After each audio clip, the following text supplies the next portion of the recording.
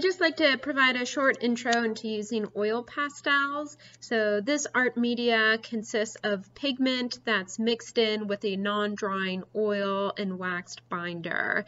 If you've worked perhaps in art foundations with chalk pastels, oil pastels are a bit different in that they are less powdery. And as a result, they're a little bit harder to blend, but some benefits of working with oil pastels is that they're generally considered more permanent than chalk pastels.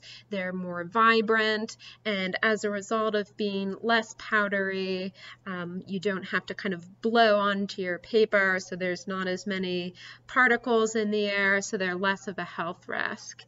Oil pastels are obviously quite different than using oil paint. Particularly because the color can't be mixed on a paint palette like paint. So you have to keep that in mind, and it becomes extra important when working with oil pastels that you make a well-informed color selection when you're deciding which pastel to use for which area of your drawing. So what I'd like to do and show you is how to create this first pastel project, which is to create a color chart.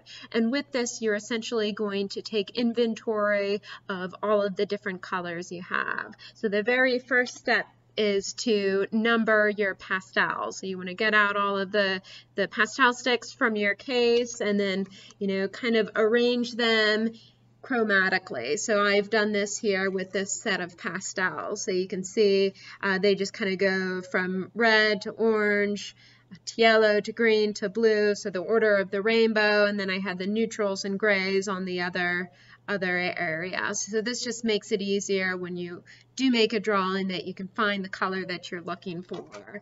And then you'll take one stick at a time, and I would recommend using a piece of masking tape if you have it, but wrap the pastel with the masking tape and then just write down a number. So you want to start with 1 and move up. So here, I've labeled this as 1.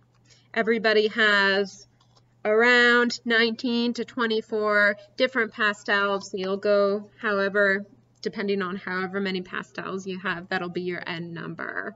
So this is number 1, and then I'll go to a red-orange.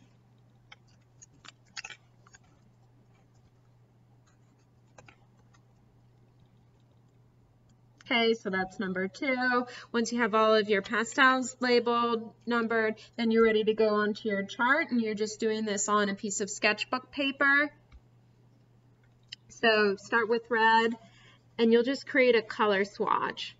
So it's about 1 by 2 inches, 1 by 1 inches, just so you can get a sense of what the color looks like. And then either above or below, you'll write the corresponding number. So that's number 1. Okay, so it's as easy as that. And you'll just go through and do all of your colors in your set. And then this way, whenever you go to make a drawing, you can reference this and know exactly which stick to grab. Okay, that's all for now. If you have any questions, just shoot me an email.